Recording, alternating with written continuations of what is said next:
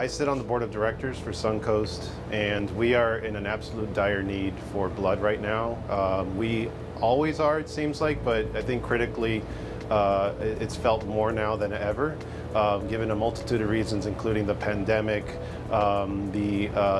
the roadblocks we had for donations for the people that do donate, and you know, as a hematologist, I feel it's almost our duty to give back because we probably are the physicians that use blood the most out of all of them.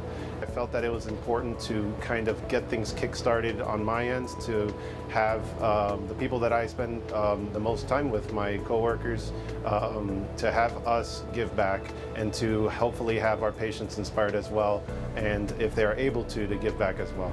I think it just shows the impetus that we have to let our patients know how much we care and our understanding of the current situation, how precious our blood supply is, and how critically low it is right now. It's quick, it's fast, almost painless. There is obviously a needle involved.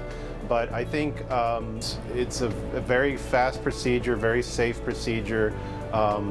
In essence of donation, there really is minimal risk involved. As far as, you know, our blood is the safest it's been, so obviously they do their due diligence in screening it on the receiving end, but the donation side it can't be easier than what it is. You know, I'm O negative, another thing that really gets me to donate as well, because I'm the universal donor. Ironic being a hematologist and having that, but I guess it fits.